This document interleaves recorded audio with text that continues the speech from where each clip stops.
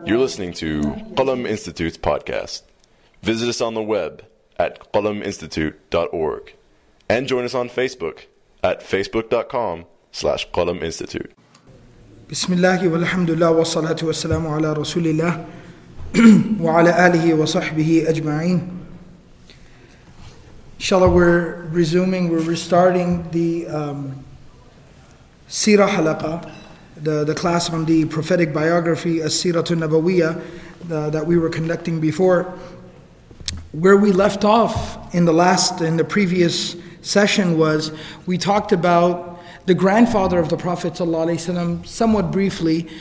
Didn't talk about him individually so much as we did about the very important incidents that occurred. Two landmark events that occurred. These are the two main events of the life of Abdul Muttalib, but they also happen to be the two major events that occurred very shortly before the birth of the Prophet sallallahu, alayhi, wasallam. So, and those two events were the rediscovery, if you will, discovering and re-digging up the well of Zamzam. Because like I had mentioned in that previous session, this was 2 sessions ago, that the well of Zamzam had been lost for generations. It had become buried, it had become covered, and so it was uncovered by Abdul Muttalib, the grandfather of the Prophet ﷺ.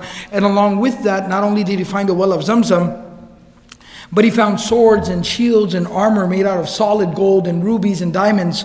And I actually had mentioned how he had taken all of that gold armory and he had melted it down and he had constructed a door for the Kaaba out of that.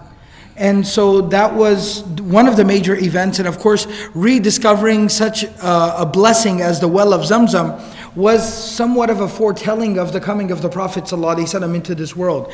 The second major event, and that was what the previous session, the last session before Hajj, what it was dedicated to, and that was the attack by Abraha and the army of the elephants. And of course, that was the biggest event of the life of Abdul Muttalib. He played a very pivotal role in that entire scenario, even though it seems like he just had a very minor conversation with Abraha. But nevertheless, that conversation is such a powerful conversation. And Abdul Muttalib's mode and conduct of behavior was so profound at that time that it left somewhat of a lasting legacy.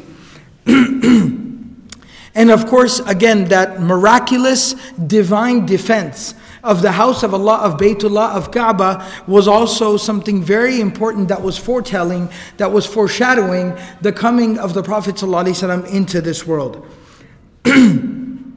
Today we're going to go ahead and get to know the immediate family of the Prophet ﷺ. And then of course the next session we'll move on to talking about the actual birth of the Messenger of Allah sallallahu alayhi wasallam. The immediate family of the Prophet of Allah sallallahu alaihi wasallam will start off by talking about his great-grandfather. Only because you have to know a little bit about Hashim, the great-grandfather of the Prophet ﷺ, to really understand Abdul Muttalib, the grandfather of the Prophet ﷺ, who is somebody very important in his life. I don't want to jump the gun here, but we all know that the mother of the Prophet ﷺ passed away when he was 6 years old. And then for 2 years he was in the care of his grandfather Abdul Muttalib. But even before that, the father figure in his life up till the age of 8 was his grandfather Abdul Muttalib. So this is a very important man. And as I mentioned, Abdul Muttalib was a very profound, a very deep, a very intelligent individual who was also very spiritually in tune. And so Abdul Muttalib had a very profound impact on the Prophet of Allah sallallahu alaihi wasallam, and he was able to learn quite a few things from him, even in that early stages of life. So to know who Abdul Muttalib properly is and to understand his circumstances, we have to go back to his father Hashim. Now Hashim, who is the great-grandfather of the Prophet sallallahu alaihi wasallam, he was of course the one who had inherited, who had assumed the responsibility of giving water to the Hujjaj, to the people who would visit the Kaaba from far and wide. He was the one who was responsible for making sure they had water, making sure that they cleaned up the Kaaba, making sure that hospitality was taken care of for anyone who would come to visit the Kaaba. And this of course was after a period of civil unrest, if you will. Quraysh had somewhat of an internal battle. Quraysh had a bit of a civil war between two families, Banu Abd Munaf and Banu Abd Dar. These two families within the Quraysh had fought for quite some time over who would assume the custodianship, if you will, of the Kaaba, of the Baytullah, of the house of God. And so eventually when this was kind of reconciled, Hashim was, and the reconciliation was that basically Banu Abd Munaf was able to take over that responsibility, or at least the bulk of the responsibility. Hashim, this man, the great-grandfather of the Prophet ﷺ, was the leader of Banu Abd Munaf, this family within the Quraysh, and he assumed the majority of this responsibility. Hashim was somebody who was extremely wealthy, and he was known as a very, he was known as someone who was very cultured, very sophisticated, and he was a man of great respect and admiration within society. Another thing that is credited to Hashim is, giving water to the people that would visit the Kaaba was something that was understood to be a responsibility upon the people who are the custodians, who are the local residents of Mecca, local residents of the Kaaba. But Hashim was the first one who went beyond just giving water, and he actually started serving food. He would serve entire meals to the Hujjaj that would come. And that might not sound like a big deal, but it is. Just imagine the expense and the cost of it, right? Like if you're having an event here at the masjid and normally you just put out bottles of water for everyone, all right? Then all of a sudden a volunteer or somebody comes along and says, I'd like to donate the money to have a full, all-out, full-scale dinner for everybody who attends the lecture at the masjid. That's a big deal. That's a big expenditure. And so that's what Hashim was the first one to kind of take on that responsibility.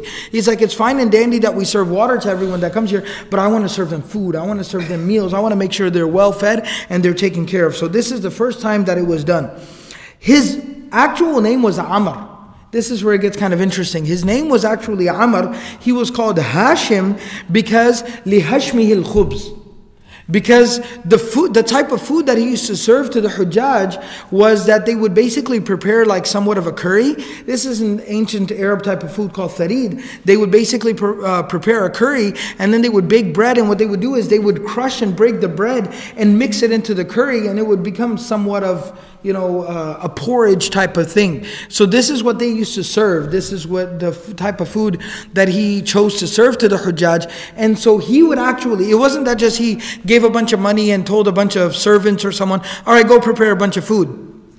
He saw so much honor and distinction for himself in preparing food for people who would visit the Kaaba from far and wide, that he would actually sit there after the bread was baked and he would crush and break the bread with his own hands into the curry and literally prepare the food with his own hands for the people that were visiting, for his guests and the guests of the Kaaba. And so that type of crushing and crumbling of the bread is called Hashim in the Arabic language. So he was called Hashim. His name was Amr, but he became known as Hashim, one who breaks the bread, one who crumbles and crushes the bread. And so that's what he basically became known as.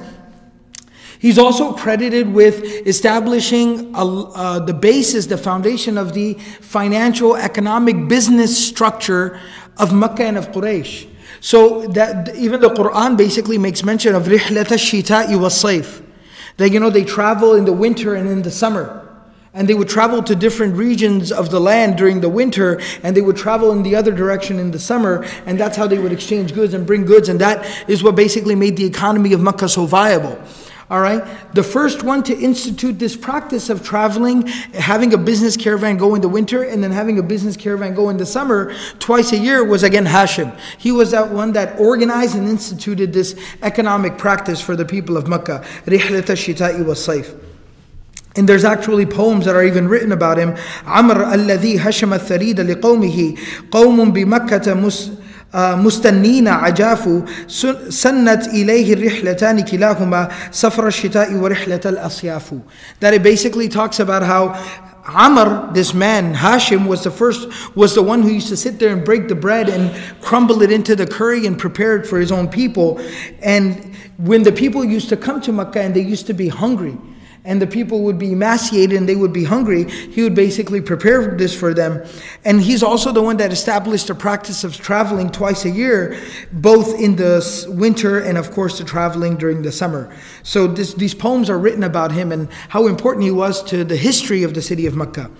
Now, one of the things that's mentioned about Hashim, the great-grandfather of the Prophet ﷺ, and this becomes very important in the Seerah later on, so make a note of this, that he traveled towards Sham when he was still a young man. He traveled towards Sham for business. He stopped by on the way in the city of Yathrib, which we know as al-Madinatul Munawwara, right? The illuminated, the blessed city of the Prophet ﷺ. But of course, pre-migration, the city was Yathrib. So he stopped by in this city, and actually even, right now, Imam Zia was there for Hajj as well. So even if you go right now, you notice the stark difference in weather between the two cities. Makkah and the surrounding areas in Arafah and Mina and stuff, it was 90 plus degrees. We get to Medina and it's 70 degrees, 75 degrees outside. So it was a lot more pleasant weather. Makkah is a lot more harsh in terms of the weather, and it really doesn't provide the conditions to grow anything out of the ground. There's no agriculture in Makkah that's native to Makkah. Medina was a farming city, was an agricultural town, Yathrib. And so it was a lot more pleasant of a town and a city, and that's why they used to grow dates in abundance. And they used to have a lot of wells and gardens. So it was from the habit of the people of Makkah that they would often stop by and rest over in a city like Yathrib. So same way Hashim is traveling for business to Asham, he stops by in the city of Yathrib, Medina, that we know as today, to get some rest. Over there, he proposes to a woman. He sees a woman and he's, wishes to propose to her. He wants to get married to her. He proposes to her, and he ends up getting married to her on the way of his journey. A woman by the name of Salma bint Amr. And she was from the family, the tribe of Banu Adi bin Najjar. So she was from Banu Adi, from the tribe of Najjar. So Banu Najjar. Now the reason why that's so important is now the lineage of the Prophet ﷺ is somewhat split. So his great-grandfather is from Mecca, Hashim, but his great-grandmother is actually from Medina. From Medina. And that is the explanation. Again, I'm jumping the gun here, but that's the explanation why when the Prophet of Allah ﷺ did migrate from Mecca to Medina, he didn't go directly to Medina. He stopped over and stayed. Now there's a difference of opinion how many days he stayed for, but nevertheless, he stayed for a few days right outside of Medina at the place of, anybody know? Quba. He stayed at the place of Quba. And when you go for Hajj or you go for Umrah and you visit the blessed city of the Prophet, of the Messenger of Allah sallallahu, you always go and make sure you pray in the Masjid of Quba. So Quba was what you could consider a suburb of Medina, and the Prophet of Allah sallallahu stayed in Quba for a number of days. Why did he stay in Quba? Well, because his great uncles, his second and third uncles, his family members, let them, even though they were a bit more distant family members, they lived in Quba. And these were his family members tracing back to his great-grandmother. So now the pieces start to kind of come together. So the Prophet of Allah ﷺ had some family right outside of Medina in the city of Quba. And that family was established through his great-grandmother, who Hashim married on one of his business trips. So وَأَقَامَ عِنْدَهَا, he stayed there for some days. ثُمَّ خَرَجَ إِلَى الشَّامِ, he went ahead and moved on towards Sham. Now, what ended up happening was, so Hashim stops, he gets married, he stays there for a while, kind of takes a longer stop than he had planned on. Of course he got married and stayed for a while, and then he went on to business towards Sham. What ended up happening during that time though is that his wife Salma, the great-grandmother of the Prophet ﷺ, she becomes pregnant. She's pregnant at this time. Now, on the other hand, Hashim is traveling around for business, and he ends up falling ill and dying in Gaza, in what we know as Palestine. In Gaza, in Palestine, he's in that area conducting business, and he ends up falling ill and dying over there. So now, understand the scenario. So the great-grandfather of the Prophet ﷺ dies far away from home. His great-grandmother, though, in Medina, her homeland, is pregnant now, expecting the grandfather of the Prophet ﷺ. What she ends up doing, though, at this time is, when the news reaches her that her husband has passed away on his journey, on his travels, knowing that the custom and the culture of the Arabs, especially if the child that's going to be born is a son, then she knows that his family, her husband's family, is going to come to retrieve the son. I mean, this is an heir of the family. This is somebody that's supposed to carry on their name. They're going to come to get the son. We have to take our son, our future of our family. We have to take him back to Mecca and raise him amongst us. He has to learn the way of our people, our tribe. He's going to carry on our name. So she's very fearful of letting go of her baby. This is her first child. So what she ends up doing is, she doesn't tell anyone that she doesn't send the news back to Mecca that I am pregnant. They realize, okay, they understand, okay, our son Hashim died away at business. He married a woman. She lives there in Yathrib in Medina. That's fine. But she does not inform them that she's pregnant and she's expecting. So now she gives birth to a son, a boy. And what's very interesting is that the name, this is Abdul Muttalib basically, but his name, original name was not Abdul Muttalib. Just like his father was known as Hashim, but his name was Amr. Abdul Muttalib's name is not Abdul Muttalib. His actual birth name was Shayba. His actual birth name was Shayba, which literally translates to as old man.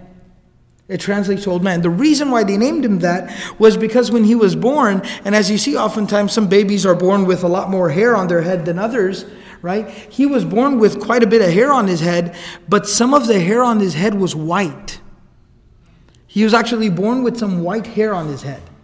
And so when his maternal side of the family, his mom's side of the family, when they saw this, they named him Shayba, old man, little old man. All right, so that was actually his name. His name was actually Shayba. Now, and then it goes on to a little bit of detail is that Hashim had 4 sons in total: Asad, Abu Slayfi, Nadla, and Abdul Muttalib, or Shayba, as we just realized. And he had 5 daughters: Shifa, Khalida, Da'ifa, Ruqayya, and Jannah. Now, this young boy Shayba, who would later on be known as Abdul Muttalib, he's living there in Medina. He's growing up in Medina, Yathrib, with his mom. His dad's side of the family, his father's already passed away. His dad's side of the family doesn't even know he exists. When he gets a little bit older in age, of course, people are constantly traveling for business back and forth. So somebody from Mecca eventually hears a rumor, hears some news that, did you hear? Hashim actually had a son from his wife in Yathrib, from his wife in Medina. And back in Mecca, his family doesn't know about this son. So when this news starts to spread, one of the brothers of Hashim, so one of the uncles of Abdul Muttalib, he actually goes to Yathrib, he goes to Medina, and there he goes there to basically retrieve the boy.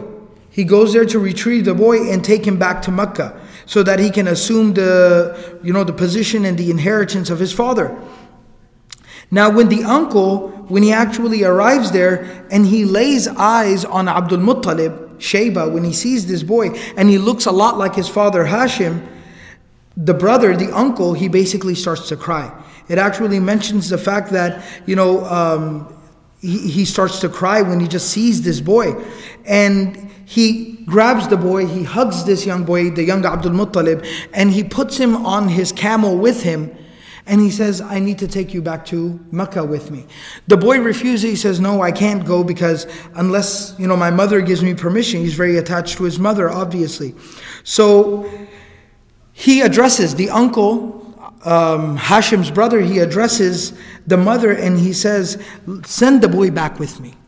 Send the boy back with me to Mecca. Why do you need to send him back? إِنَّمَا يُمْضِي إِلَى مِلْكِ أَبِيهِ. He needs to go and assume the property of his father. That is his God-given, that's his birthright. He needs to go and assume the property and the responsibilities of his father. وَإِلَى حَرَمِ اللَّهِ. And also understand that your son from his father's side comes from a very blessed family, that we are the inhabitants of the haram.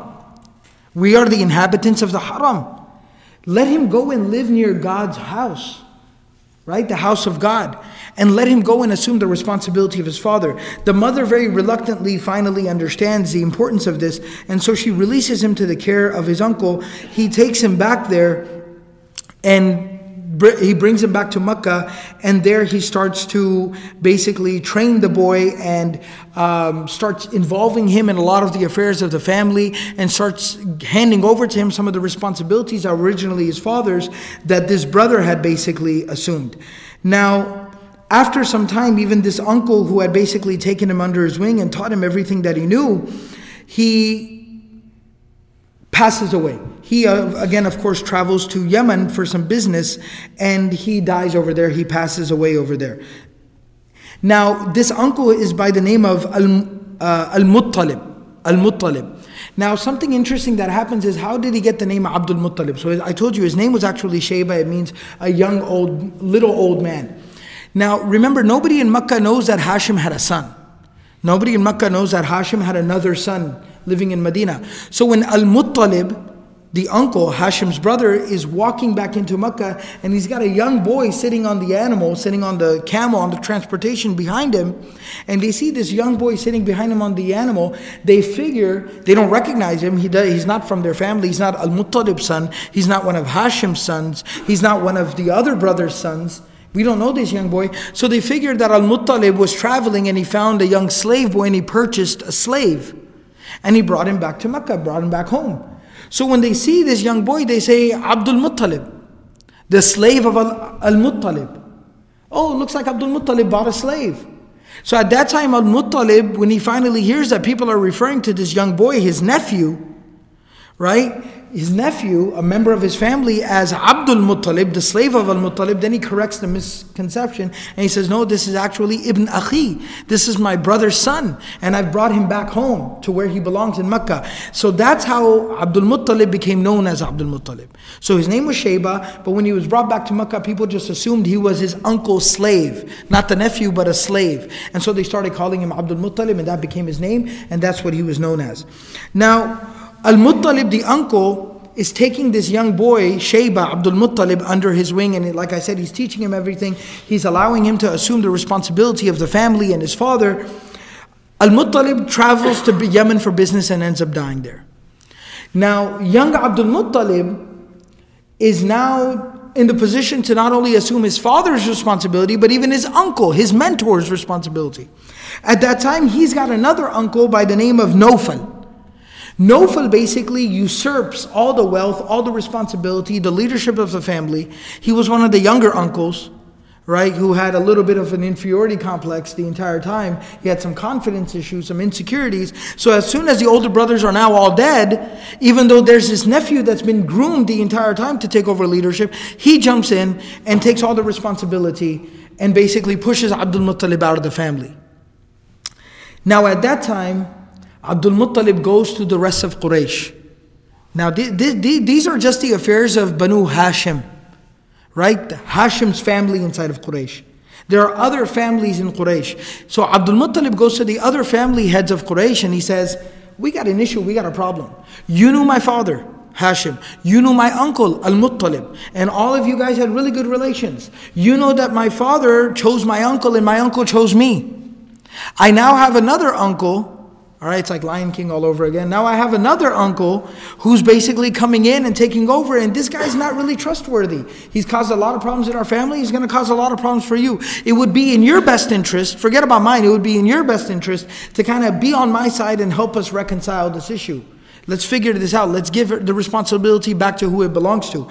The rest of the family heads of Quraysh basically say, you know what? لا ندخل بينك وبين عمك. We're not going to get involved in this is between you and your uncle. This is a family affair. We got no business getting involved with this. Now what Abdul Muttalib does, and see, again, you see that very strategic advantage. Remember, Abdul Muttalib, where was he born and raised? Initially, at least the initial part of his life. Makkah or Medina, Yathrib. So remember, he's got a whole family over there. So he writes a letter back to his uncles over there, his maternal uncles. All right, he writes a letter to them and says, I got some issues over here. One of his uncles, the eldest of his uncles from Yathrib, from Medina, comes to actually Mecca, and it's mentioned in the narrations, he comes with 80 horsemen, 80 warriors riding horses. All right, all the warriors that they have in their tribe. He gathers all of them together, riding horses, 80 horsemen. They ride down to Mecca, and they arrive in Mecca. Abdul Muttalib goes to receive them, and he says, come, I've prepared some food, get some rest. Tomorrow we'll try to see how we can handle this issue. His uncle says, absolutely not. I'm first going to go talk to Nawfal. I need to go talk to this uncle of yours that's causing problems for you. So he goes, he finds Nawfal sitting near the Kaaba, sitting near the Haram, with a lot of the other leaders of Quraysh. He approaches him, draws his sword. He's got 79 other horsemen behind him who all draw their swords. And he says, I want you to give back to my nephew what belongs to him, or else I'm going to kill you right here, right now. Nawfal obviously, can't defend himself in this situation. So he says, fine, I back down. I'll give, Abdul Muttalib back exactly what's supposed to be his, and I'll give him his leadership, his responsibility, his money, his property. I'll give him everything back to him. Don't worry, I swear. All these and all the other leaders of Quraysh are sitting there. The uncle from Medina makes all of them witnesses. Look, you guys are witnesses. Nawfal is saying he's going to give Abdul Muttalib, the nephew, back everything that he deserves. Everyone agrees to everything. Abdul Muttalib resumes his position as the leader of the family and the caretaker, the custodian of the haram, and etc., etc. And the family, the uncles and all the warriors, they go back to Medina. Now, just a little bit of detail. Nawfal continues to try to play some tug of war. So what he does is he approaches another family, another tribe, another family in Quraysh, and he basically alliances himself with them and says that, why don't you guys join me, and then we can rise up together against Banu Hashim. My own family has abandoned me. Banu Hashim has abandoned me. They've gone with Abdul Muttalib. Why don't you join with me, and this way you can finally become the most powerful family in Mecca, in Quraysh, and we can overthrow Banu Hashim.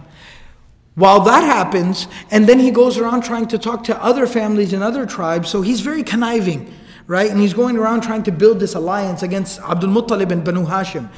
So he starts approaching other families, and the other families actually say that, no, Abdul Muttalib was mentored by Al-Muttalib himself. He's the son of Hashim himself.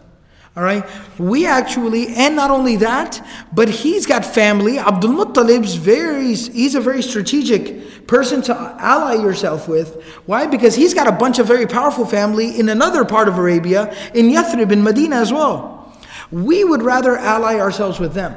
So the more Nawfal goes around trying to, recruit more and more families and tribes to ally themselves with him, the more they keep on allying themselves with Abdul Muttalib. So Abdul Muttalib's garnering more and more support without even trying. Because every single time Nawfal goes and talks to someone, they said, really, you and Abdul Muttalib got some beef? We'd rather side with Abdul Muttalib. Respectfully, we'd like to decline your offer. And so the more that happens, basically Abdul Muttalib's position becomes more and more strengthened until Abdul Muttalib basically becomes an unquestioned leader of not just his family, Banu Hashim, but because Banu Hashim is the most powerful family in Quraysh, he becomes the unquestioned leader of Quraysh. And because Quraysh is in charge of Mecca, which is the most powerful city in Arabia, Abdul Muttalib becomes one of the most powerful men in Arabia. And his leadership is accepted universally across the Arabs, and he's a very, very extremely respected individual through Arabia. So that's a little bit of a history of Abdul Muttalib and how he became Abdul Muttalib. All right? Now, of course, as I've mentioned in previous sessions, two major incidents that occurred during the life of Abdul Muttalib after all of this, once he became who he was, two major incidents. The discovery of the well of Zamzam, which we've talked about in a lot of detail, that is session 6, if somebody wants to go back and listen to the recording. And then the second major incident was the invasion by the army of the elephants, أَلَمْ تَرَ كَيْفَ فَعَلَ رَبُّكَ بِأَصْحَابِ الْفِيلِ, and that was session number 7, which I don't think has been uploaded yet, but it should be uploaded in the coming weeks, inshallah. And so those were the two major incidents. They've been talked about in a lot of detail, so I'm really not going to rehash them and go over them all over again. Now, Abdul Muttalib. Let's talk about Abdul Muttalib and his children now. This is where the conversation switches from talking about the grandfather of the Prophet of Allah sallallahu alaihi wasallam to talking about the father of the Prophet sallallahu alaihi wasallam. So Abdul Muttalib himself, he had 10 sons. He had 10 sons. And it's actually said that when he dug up the well of Zamzam, and he was digging up this well, and he was taking all that gold that he found, and he was melting it down, and building a door of the Kaaba, and discovering the well of Zamzam, it's said that actually at that time he made dua. He prayed. He supplicated. And the dua that he basically made was that, oh God, if you bless me with 10 sons, then I will sacrifice one of them for your sake. I will sacrifice one of them for God. So he takes this oath, he takes this oath. So happens Abdul Muttalib had 10 sons. A minimum of 10 sons, by the way. This should be clarified. There are some books of Seerah, some books of history say that he had 11. Some even go as far as saying that he had 13 sons. But the 10 sons at a minimum, the agreed upon, the 10 sons that he had were Al-Harith, Al-Zubair, Abu Talib, that name should sound familiar, Abdullah, who's the father of the Prophet ﷺ, Hamza, of course, another very familiar name from the Seerah, who we'll talk about later in the Seerah. Abu Lahab, another key name from the Seerah, which we'll talk about later. Al-Ghidaq, Al-Maqwam, Sifar, and Al-Abbas.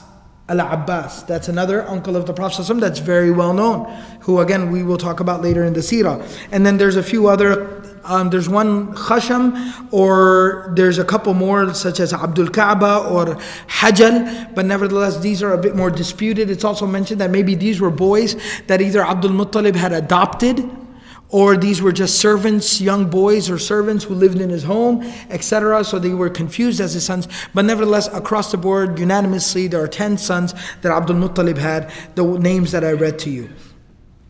Now, and before I move on to talking about Abdullah, the father of the Prophet ﷺ specifically, Abdul Muttalib also had 6 daughters. So he had 10 sons, 6 daughters. The 6 daughters were Hakim, Wahiy al-Bayda. Something interesting, it's not really, actually there's a little bit of a lesson we can derive from this. It seems like kind of like an irrelevant detail that's mentioned in the books of history, but this is an aunt of the Prophet ﷺ. This is an amma, a puppy, an aunt of the Prophet ﷺ. Her name was Hakim. She was actually, the books of history mention she was albino. She was albino, so she did not have any pigmentation, and she was born with this condition where she didn't have any pigmentation, any color, etc. Now, that seems kind of like an irrelevant detail, like, okay, interesting fact, whatever, let's move on. But the only interesting thing I see in that is that, oftentimes we have so many different types of people in our community. But it's very helpful sometimes to know that an aunt of the Prophet ﷺ was albino. So if somebody themselves, was born in this way, then they can find some comfort, they can find some solace that it doesn't make them some freak of nature, it doesn't make them some, alien, it doesn't make them, it doesn't mean that there's something that is fundamentally wrong with them, or that there was some evil. Especially like in old wives' tales, in olden culture, a lot of this type of nonsense was very prevalent. So if a child was born albino, then they would say things like, oh, the mother must have committed some major sin while she was pregnant, and that's why this adhab has descended upon her child, and this adhab has descended upon her. Right? So they would talk like that. But it's very helpful to know that an aunt of the Prophet ﷺ also had this condition, meaning that there's nothing that's evil about it. There's nothing that's spiritually, fundamentally evil about it. And it's very helpful to know that. Just in one of my lectures, I've mentioned about how Hussein, the grandson of the Prophet ﷺ, used to stutter.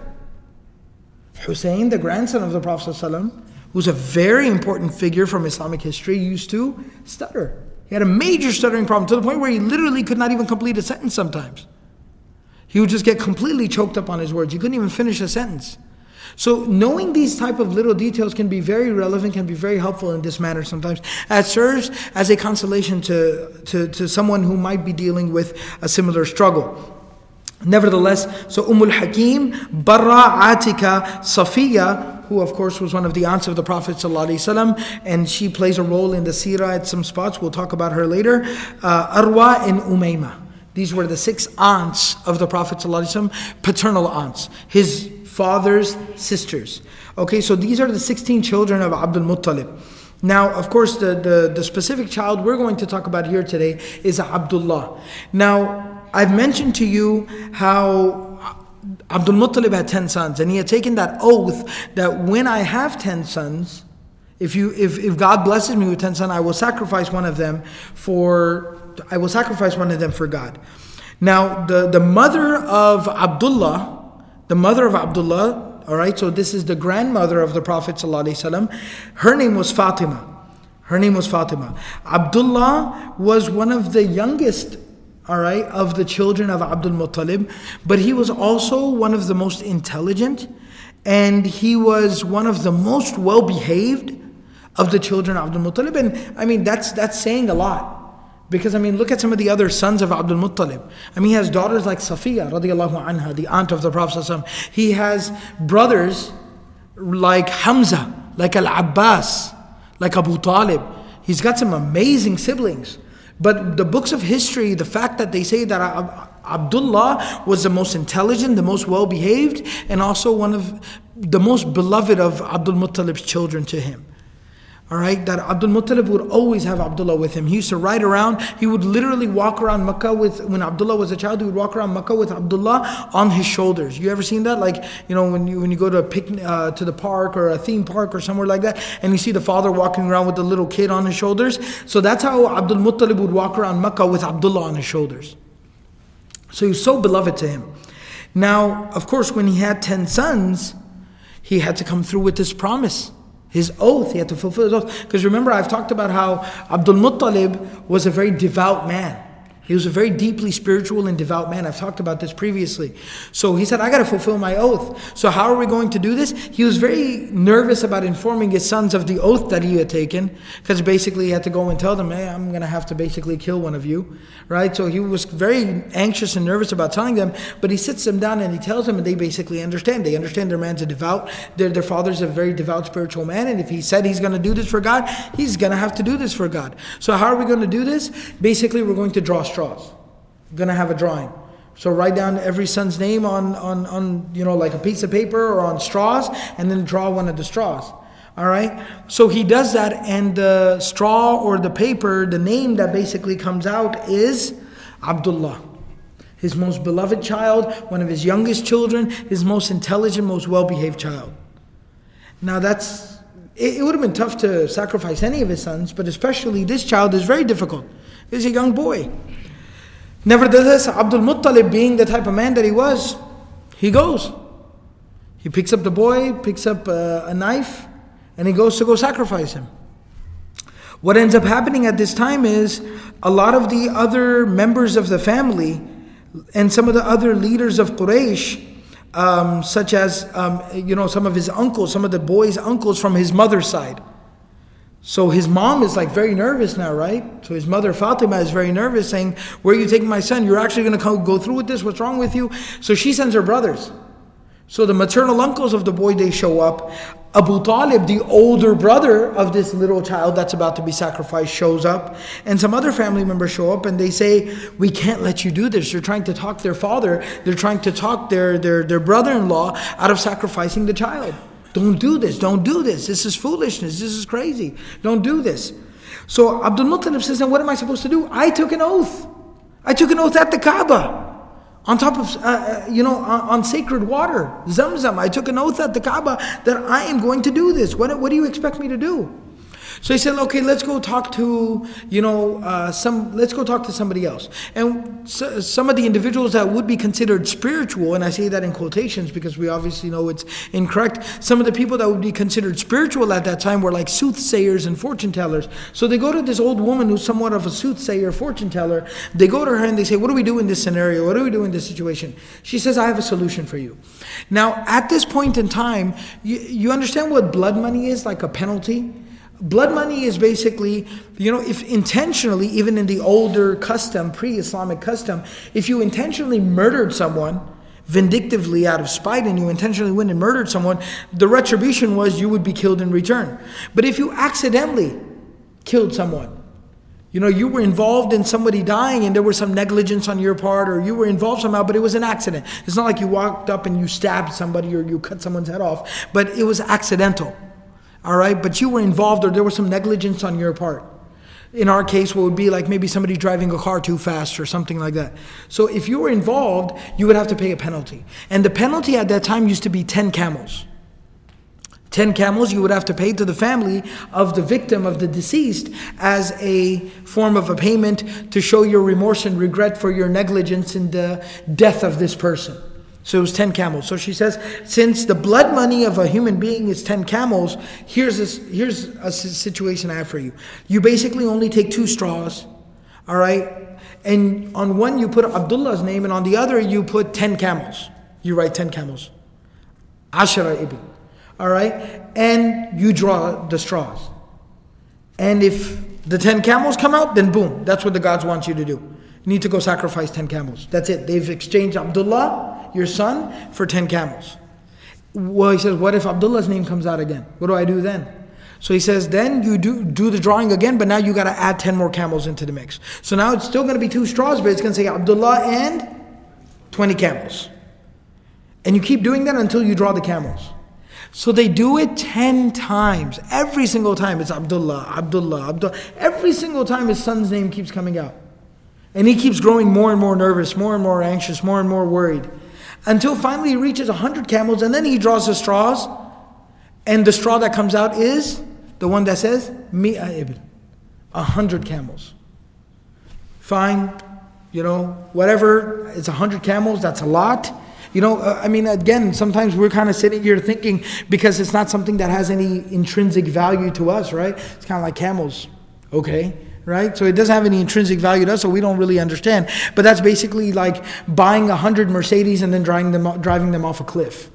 Right? So, right, that's the equivalent of it, because you had to take 100 camels and sacrifice them and slaughter them, and then he himself and his family could not benefit from it, could not eat from there, could not take the skin, the hide of it, could not do anything with the camel. It was just charity.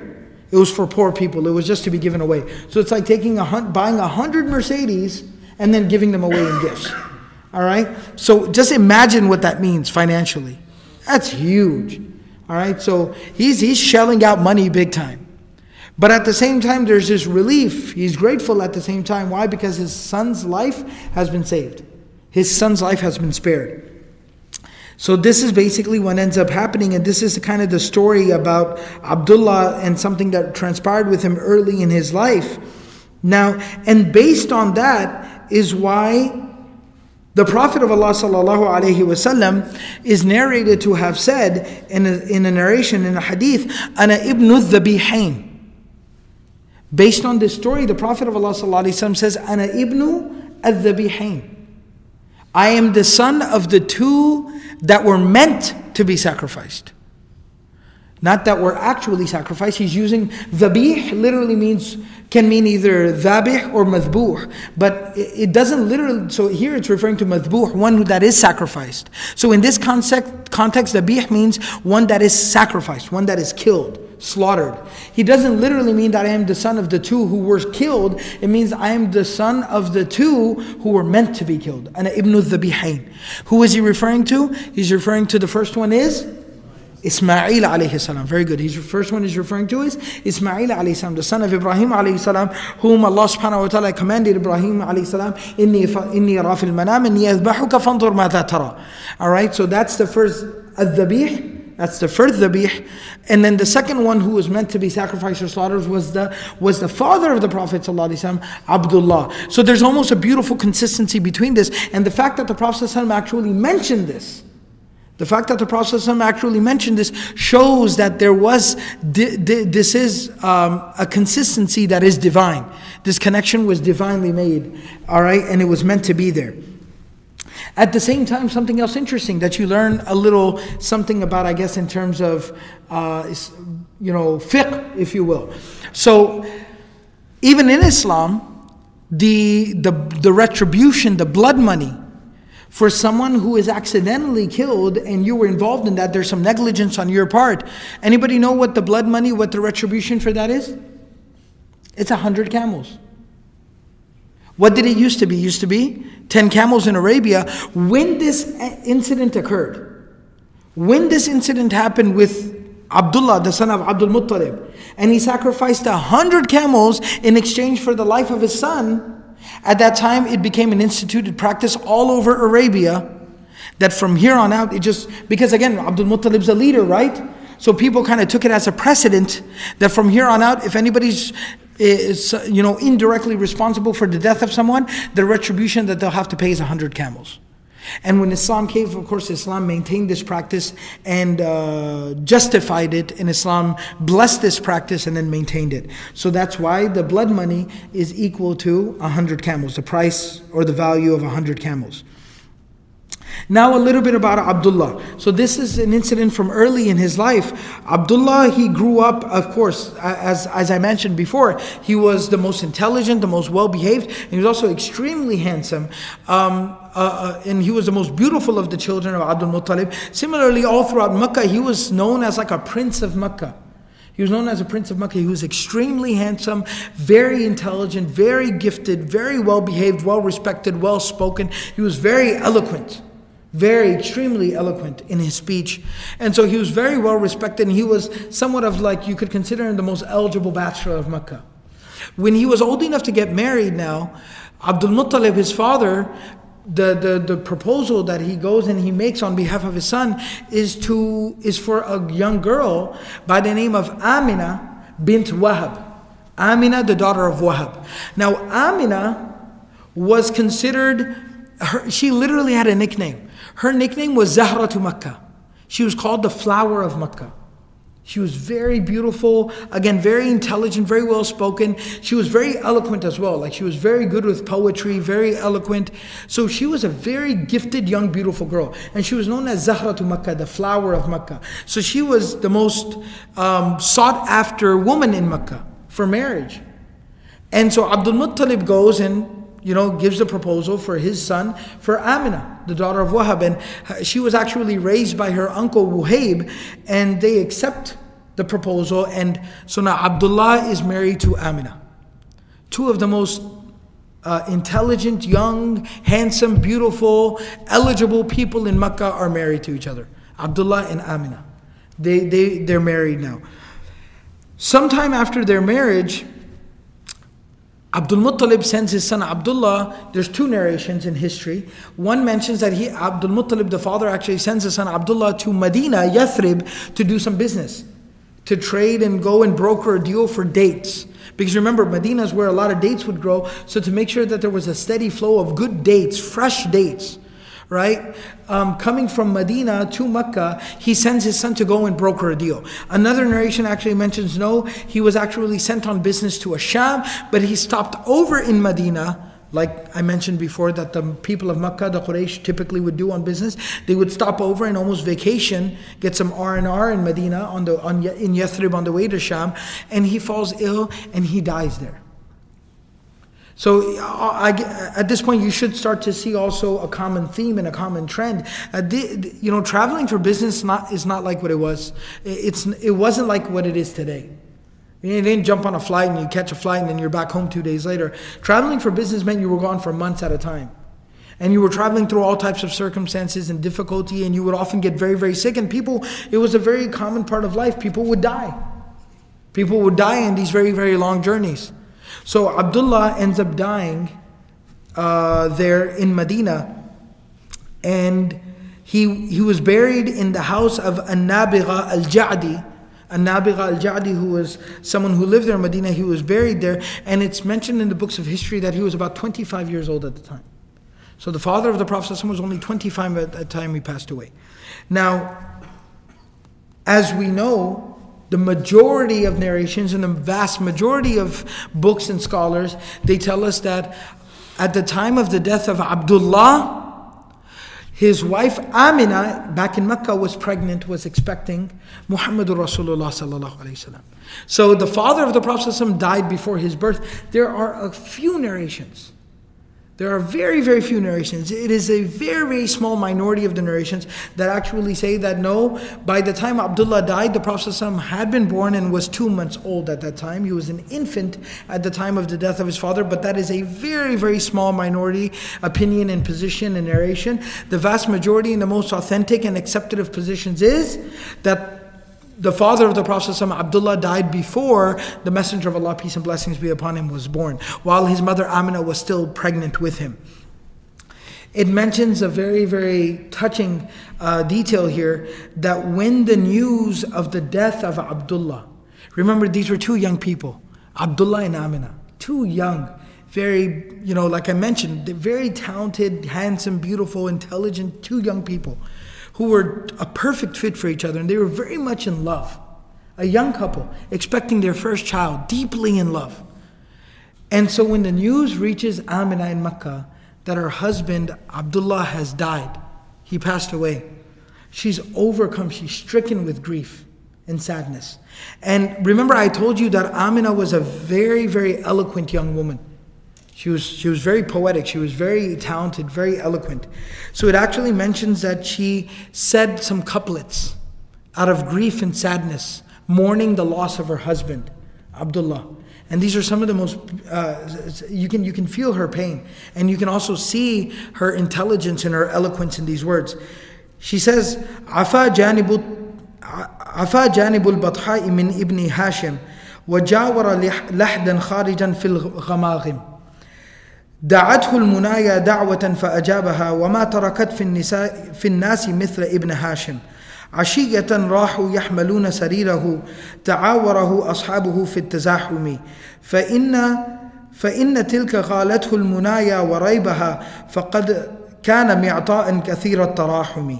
She says that very, lonely has become the earth. The earth has become very lonely without Ibn Hashim. And then she says that he has gone to become the neighbor. Ibn Hashim, the son of Hashim, she's calling him the son of Hashim as his grandfather. This was a way they would refer to people. The Prophet of Allah sallallahu alayhi wa sallam himself in the Battle of Hunayn said what? Ana nabiyyu la kadhib, ana ibnu Abdul Muttalib. He said, I am a prophet and this is not a lie. I am the son of Abdul Muttalib. He's the son of Abdullah, who's the son of Abdul Muttalib. But they would say this in times of grief and sorrow. They would hearken back. They would call back to the great-great-grandfathers. So she's saying that the earth has become separated or has become lonely without the son of Hashim. She's referring to her husband Abdullah, the grandson of Hashim. Abdullah has gone to become the neighbor of a grave, and he is out there amongst the noise. Ghamagim in classical Arabic, ghamghama is a singular, ghamagim is a plural. It's almost like an expression. Literally, it means sounds that like water buffalo or like buffaloes, the sounds that they would start to make when they're being attacked by a predator. So let's say like a predator is attacking like a bunch of buffaloes. You know how they start to kind of herd around each other and they start to kind of moan and scream and get kind of loud? So the noise that they start to make when they're being attacked by a predator, when their herd is being attacked. Or it also in some classical lexicons is referred to as a sound that warriors make out of battle. So like when a warrior is in the middle of a battlefield and he's swinging his sword and he's striking, he screams, right? He screams. Even when we play sports, sometimes when somebody hits the ball or, they go up to dunk the ball or something, then, they kind of let out a yell and a scream, right? So it's like they're physically exerting themselves. So that sound that warriors make in battle where they're screaming while they strike their sword, that is also referred to as ghamagim. Nevertheless, it's an expression in classical Arabic that just means loud noise. And what it basically refers to is, almost like a type of frightening experience. So she's saying that he's not at home anymore. He's not in the comfort of his home, but he's out there in the wilderness because he died away from home. So she's saying he's become the neighbor of a grave, but he's not in the comfort of his home. He's not amongst family members. He's not in his people. He died alone out there in the wilderness. She's expressing her sorrow and her grief. She says, دَعَتْهُ الْمُنَايَا دَعْوَةً فَأَجَابَهَا. Death came to call him, and so he had to answer the call of death. وَمَا تَرَكَتْ فِي النَّاسِ مِثْلَ ibn Hashim. But she says death has to remember one thing. Death came to call him and he answered the call of death. He had no choice. But death needs to realize that death did not leave anyone else on the earth that was of the caliber of Abdullah. That death took Abdullah but did not replace him with somebody equal as Abdullah. There's nobody on this earth as amazing as Abdullah. عَشِيَّةً رَاحُوا يَحْمَلُونَ سَرِيرَهُ.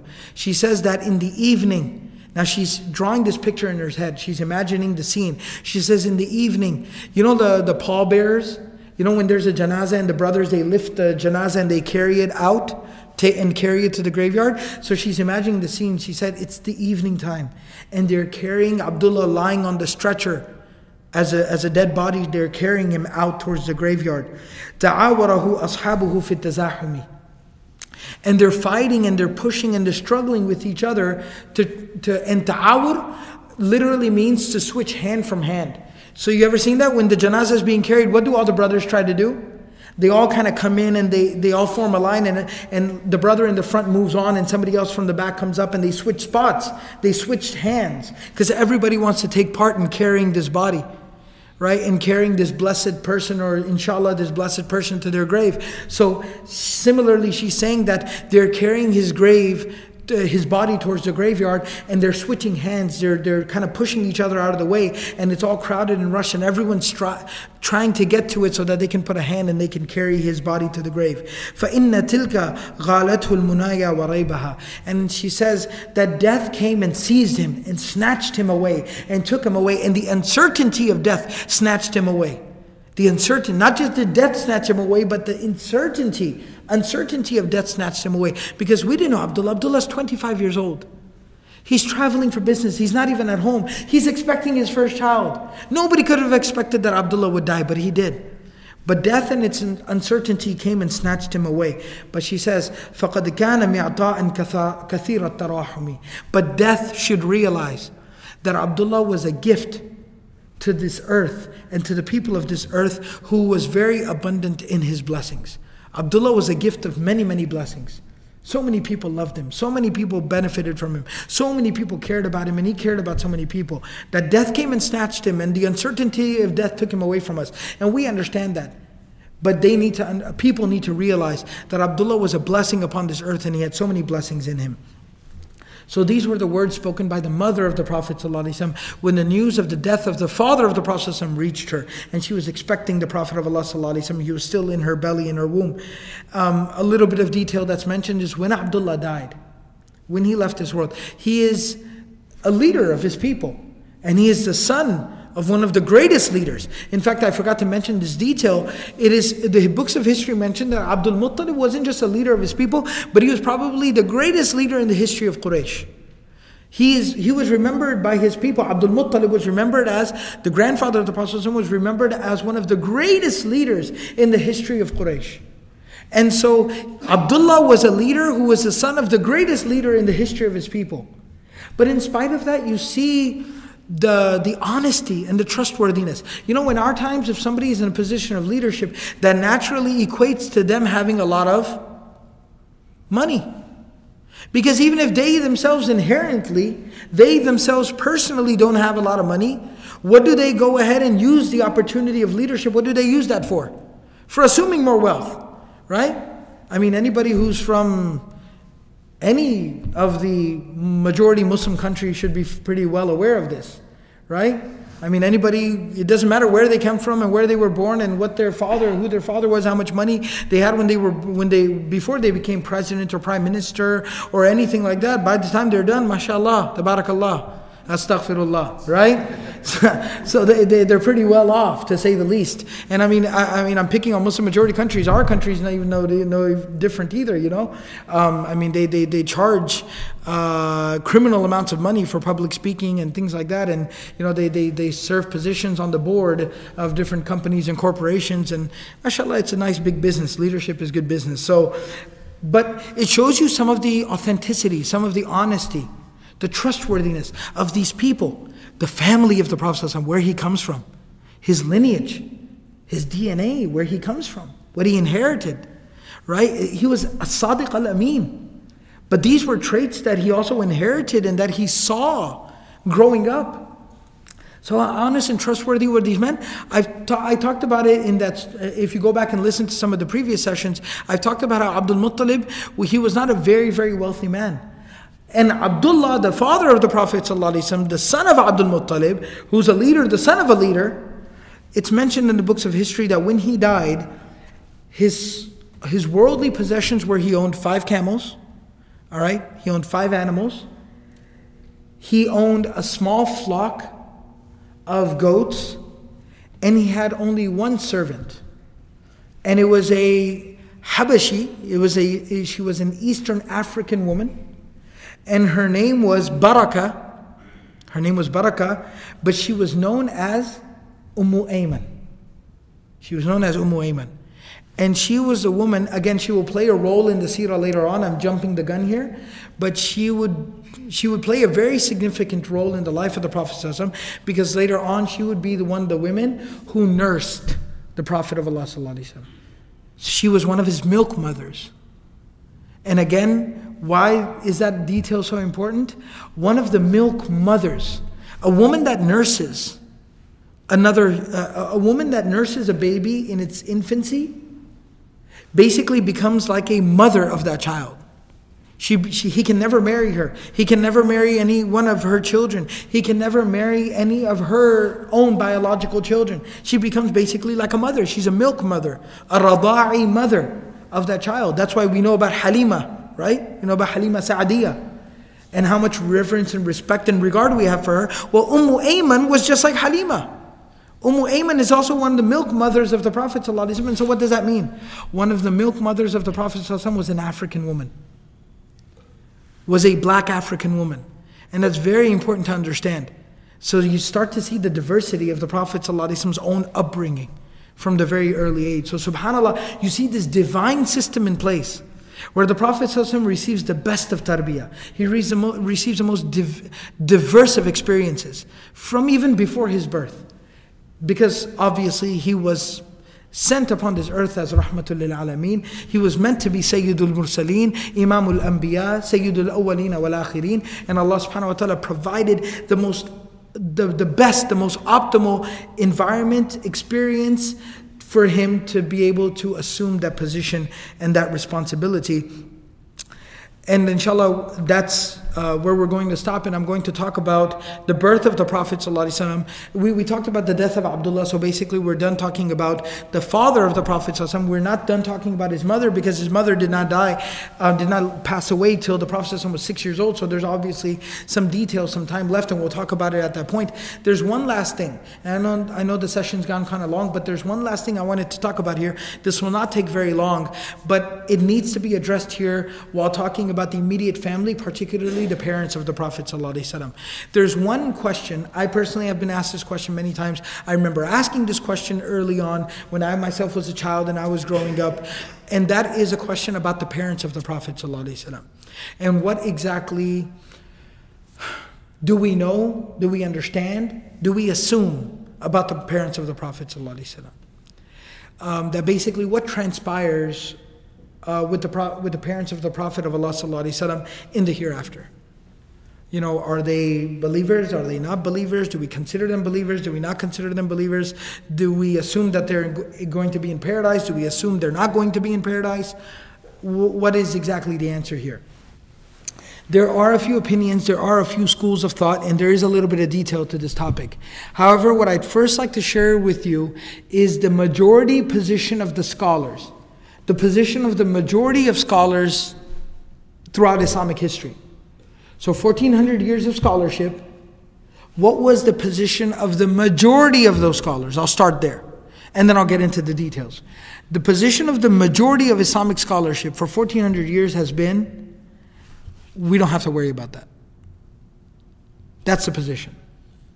It's something we don't have a clear answer on. It's something we're not going to be asked about in the grave. It's something we're not going to be questioned about on the Day of Judgment. It's something that does not determine, is not one of the key points of our iman and belief system. It's something that we have no accountability for, and that we have no need to discuss. It plays no part in our deen, in our religion, in our daily routine, in our practices. Nothing. If you leave this world saying every single time that thought occurs in your head, the question comes up in your mind, or every single time somebody asks you this question, if your response is Wallahu ta'ala a'lamu bis-sawab, Allah knows best. If your answer every single time is Allah knows best, that will not interfere, that will not impact your success or failure in this dunya or the akhirah in the least bit. In fact, it probably will contribute to your success. Because you realize your limitations, you realize your boundaries, and you leave to Allah what is supposed to be left to Allah. We're not judge, we're not jury, and we're not executioner, definitely. We're neither. You know, they take oftentimes, don't play judge, jury, and executioner. We're neither. Don't play the judge, don't play the jury, and don't play the executioner. We're nobody. In this decision of who is in Jannah and who is in hell, we have no role or part to play in that. We only play a role and a part in regards to ourselves. So it's more important that we worry about ourselves rather than try to figure out whether somebody else went to Jannah or paradise or hellfire, etc., etc. So that is a majority position. And classical scholars used to be so firm on this position that, yes, some classical scholars have indulged, have discussed the issue only academically, just so that scholarship had discussed it. But typically scholars with their communities, with their congregations, when this issue would come up and it would become a point of contention or even discussion, scholars would become very angry with the community and with their students, and they would tell them to be quiet and mind your own business, and this is not up for discussion. We don't talk about this. We have no business talking about this. And so that's the position of the majority of Islamic scholarship. However, now I'll share just a little bit of detail with you, just for academic benefit, just in case, just so that you know it's not a total, complete cop-out what I'm telling you here.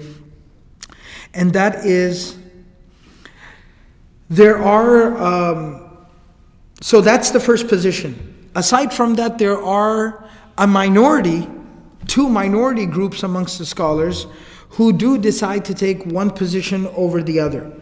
The first amongst them obviously says that the parents of the Messenger of Allah sallallahu alayhi wasallam, I'll start with one position, that the parents of the Messenger of Allah sallallahu alayhi wasallam are not believers, that they are disbelievers. And there are actually a couple of narrations to the effect where the Prophet of Allah sallallahu alayhi wasallam addressed a Bedouin man and said to him that, you know, the Bedouin man was asking about his father, and the Prophet ﷺ kind of took a pause in some contemplation and then responded to him by saying that my father and your father are in the hellfire. There's another narration where the Prophet of Allah sallallahu alayhi wasallam mentions he was found sitting at the grave of his mother and he was crying profusely, and the Prophet of Allah sallallahu alayhi wasallam was asked, what's going on, O Messenger of Allah? And he says that I came here, this is the grave of my mother, and I came here and I asked Allah subhanahu wa ta'ala for permission to pray, to make dua for her forgiveness. And I was not granted that permission, and then I asked for permission to be able to visit her grave, and I was granted that permission. So I'm here and I'm visiting the grave of my mother, and obviously because of being the grave of his mother, he was crying because he was remembering his mom.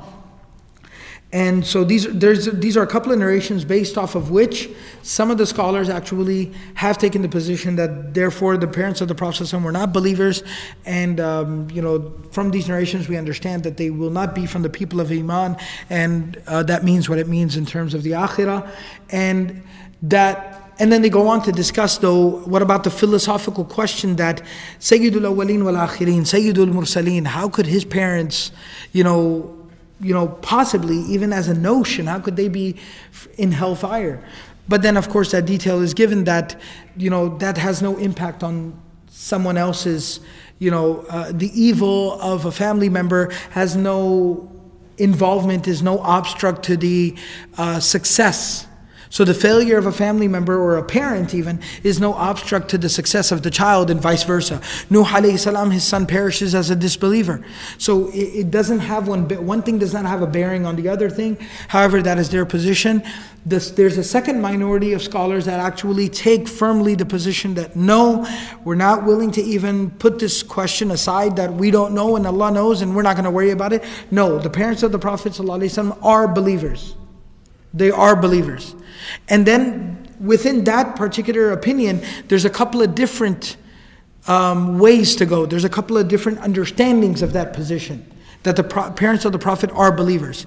The first understanding is that they were those types of people. Remember, I talked about this.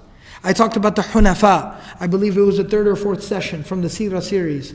That the Hunafa, there were some individuals before Islam, before even the birth of the Prophet ﷺ in ancient Arabia, who worshipped one God.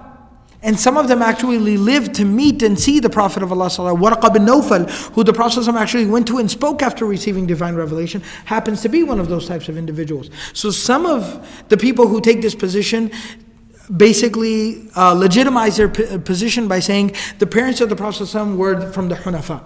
They were just people who never indulged in shirk. They were good people, they were pure people, and that's very, very possible and plausible. Allah knows best.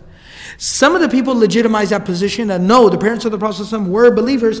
They legitimize this position by saying there is a very, very weak narration. Scholars of hadith have at length discussed the lack of authenticity in regards to this narration. Nevertheless, there is a very, very weak narration that actually mentions that after the message of the Prophet ﷺ came and was established, the parents of the Prophet of Allah ﷺ were actually brought back to life, in which they they saw the Prophet ﷺ, they heard the message, they believed in the message, and then Allah subhanahu wa ta'ala gave them death again. But this is a very, very extremely weak narration. That's the second way in which this position, this opinion is legitimized. The third way in which this position is rationalized or legitimized is that there's an actual hadith from the Musnad of Imam Ahmad which basically says, Arba'atun yamtahinunahumullahu yawm al-qiyamah. That Allah subhanahu wa ta'ala will test them on the Day of Judgment. There are 4 types of people that Allah will test on the Day of Judgment. The first amongst them is a deaf man who could not hear anything. The second amongst them is a person who lacked intelligence. Basically someone who was insane or mentally disabled. Somebody who was insane or mentally disabled, who just did not have the rationale, the ability to be able to comprehend the message. And as we know, even through Sharia, that through fiqh, that one of the conditions to be even obligated to pray and to do all the acts of religion is to be aqil, to be of sound mind. So somebody who's insane or mentally disabled is not obligated by the religion. The third person is a very, very old person, a senile person, that the message came to this person, or Islam came when this person was already in senility. This person was already so old, they really couldn't understand or comprehend. And the fourth person is a person who died during the fatra. Fatra in Islamic terminology refers to the time period in which an extended period of time, centuries, during which no prophet, no messenger of Allah was sent, and the period between Isa alayhi salam and Muhammad Rasulullah sallallahu alayhi wasallam, which based on the different opinions of scholars, was anywhere between 500 to 600 years long. The time period between Isa alayhi salam and Muhammad Rasulullah was somewhere between 500 and 600 years long. No prophet, no messenger was sent. So that is referred to as the fatra. No prophet, no messenger was sent. The message was not universal, of Isa alayhi salam was not universal in that sense. It did not reach many, many different parts of the world until finally the messenger of Allah sallallahu alayhi wasallam came. So that is called the fatra. So 4 types of people. يَمْتَحِنُونَهُمُ اللَّهُ يَوْمَ الْقِيَامَةِ. Allah will test these 4 people on the Day of Judgment. A deaf person, a person who could not hear, a person who was not of sound mind, a very old senile person, and fourthly, someone who died during that time period when no prophet, no messenger, no message came. The deaf man will say on the Day of Judgment to Allah, "Oh Allah, Islam came and I couldn't hear anything. I just couldn't hear. I was deaf."